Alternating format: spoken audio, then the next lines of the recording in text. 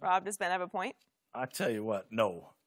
This is the most competitive league there is, and every year people are drafted at everybody's positions, and it's called being competitive and things like that. That is a very immature attitude to have and say, oh, it's win now, whatever. Pittsburgh is one of the most professional organizations, in football. They've won more Super Bowls, and they've done it for a reason. You think back, they're going to draft the best player. They draft Cam Hayward. Cam Hayward's going to a defensive line where they have 3 All-Pros on it, in a 3-4 defense. That's everyone's an All-Pro. All right? He sits on the bench for 2 years, ends up now he's a perennial Pro Bowler. Was that a wasted pick? I don't think so. Right. Hines Ward, a 3rd-round pick, who was supposed to be a 1st-rounder like this quarterback was. He falls all the way to 3rd round because he doesn't have an ACL in one of his legs. All right, he had to sit on the bench for a year. Well, how'd that work? He's a Hall of Fame receiver. So Ben needs to play quarterback, which he does really, really well. Right. And let his teammates, let those guys select the best players for their team. And watch this big kid develop. The only point Ben has is on top of his head, Joy. And unfortunately, that's not the point we're trying to make. Skip, here's the thing. This is what we know about great franchises. Great franchises that's run really well. Yep. What they do is that they find replacement to players before the player actually walks out of the door. So Ben Roethlisberger would like to see it because no matter what anybody tells you, when a quarterback leaves, they like to see the team struggle. Because you know why, Skip? It was because of me. We're having success because I was doing my thing. Well, here's the thing, Brent, that the Steelers are up against. Every other Friday, you're talking about retiring. So what do? Do they wait till you actually walk out the door before they try to find an adequate replacement? Who knows? All of a sudden, you might fall back in love with motorcycles again and hop on one with no helmet, and there you go through a windshield. Or you might take a road trip. There are a lot of college campuses open, this time of year, so we never know. The Steelers have to prepare for what is in the best interest of the Steelers. Because guess what Ben is doing, Skip? Preparing for what's in the best interest of Ben Roethlisberger. If he doesn't owe Mason Rudolph anything. But let me tell you how I did it, Skip. I felt that when they drafted Todd Heap, I felt if I got injured at any point during the season and Todd Heap had to play, if he wasn't ready, it was my fault. Because I was in the room with Todd Heap every day. Not the quarterback's coach, not the head coach, not the offensive coordinator. It was Shannon Sharpe's job to share with Todd Heap the little nuances of what I've learned through the years and what could help him be successful. Did you? I absolutely did. And the one thing I told him is that never get beat in a game with what you've seen on tape. If you see it on tape, you don't get caught with that. Yep. If they show you something, they get to practice just like we do, Todd. But they're going to come up with something. Just react and play football. But were you offended or hurt when they took him in the 1st round? I was neither, because they had made me financially secure for the rest of my life, and they put my kids through college. So I was nothing. I think, and when Ozzie told me they were going to release me, I said, Ozzie, I appreciate you giving me the opportunity to show that I was more than the West Coast offense. I was more than Mike Shanahan and John Elway. I thanked him. Ben, you don't. It had to hurt your pride a little bit, just a little bit. You're a competitor. I was thinking, like, okay, so now what do I do? Are they telling me because? But Skip, I had gone to the Pro Bowl.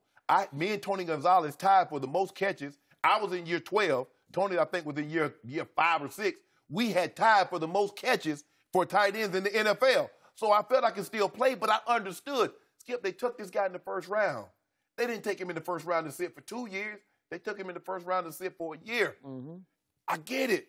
Ben, just think, if something were to happen to you, the only reason that the Philadelphia Eagles are Super Bowl champs is because they had a guy that prepared.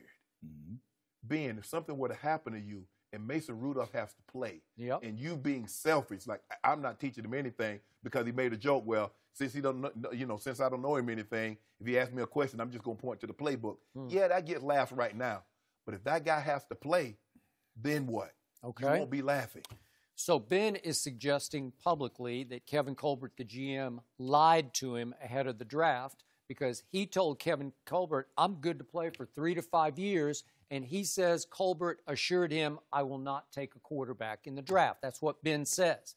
I think Kevin Colbert meant not high, not in the 1st round, right? Exactly. I'm not going to take one of the stud quarterbacks and say, we're on a fast track to replace you, right? So what happens in the draft? They take that Terrell Edmonds with their first-round pick, the linebacker. Safety? Or, yeah, safety. Safety, I think. Yeah. And then they get to the second round. You're going to take a second-round quarterback? No, you're going to take that quarterback's receiver. You're going to take James Washington from Oklahoma State, who caught all the deep ball touchdown passes from Mason Rudolph. Give you some help. Okay? So you gave that to Ben Roethlisberger, a new toy, and he will be a toy to be reckoned with. So you gave him Juju Smith-Schuster a year ago. That worked out pretty well, right? So here's another weapon for your arsenal. You got a whole array of wide receivers. You gave up Martavis, obviously, to Oakland. So here we go, and it goes to the third round, and Kevin Colbert's looking at his board saying, I got a first-round grade on Mason Rudolph, like a later first-round grade. And he's just doing what draft masters do, and he's pretty good at the draft. And he says, I don't have any choice. I got to take him with my third-round pick. And Ben's saying, well, you cost me another player. Well, you got one for the defense and now one for the receiving corps. Well, Kevin Colbert should say, you cost me an offensive coordinator because the greatest years of your career was under Todd Haley. And basically, you threatened to retire if he wasn't gone. So then what? Ben, you act like you – see, this is what I'm starting to see about Ben. Ben really wants to accept no culpability when anything goes wrong, but he wants all the praise heat when everything goes right. Ben, Todd Haley is out of there. Your best seasons happened under him. You got you're the only guy with 2 500-yard passing games under Todd Haley's watch. Your best numbers are under Todd Haley. But for whatever reason, both of you guys are stubborn, you're bullheaded, you want to do your thing. But the Steelers owe you nothing, Ben. The Steelers got to help me out. When was the last time Ben Roethlisberger beat Tom Brady head-to-head? I don't know. So how much cachet do you have if you can't beat that guy one time? You're just owned by the New England Patriots, right? Let me ask you a question. As we're starting to see, you think Bill Belichick goes to Tom Brady and tell him who we drafted? Aaron Rodgers is upset because they didn't tell him about they were getting rid of Jordy Nelson or letting his quarterbacks coach go Alex Van Pelt. So you got no more cachet than them. You think Sean Payton is telling, hey, Drew, what you think we should draft in the first or the second round this year? Ain't nobody got that kind of service. Ben, do you actually believe that the Steelers owe you that much, that they need to tell you who they're going to select and when they're going to select them? Thanks for watching. Subscribe here to get the latest from the show, and be sure to check out more of the best clips from Undisputed, or go watch a few segments from our other shows on FS1.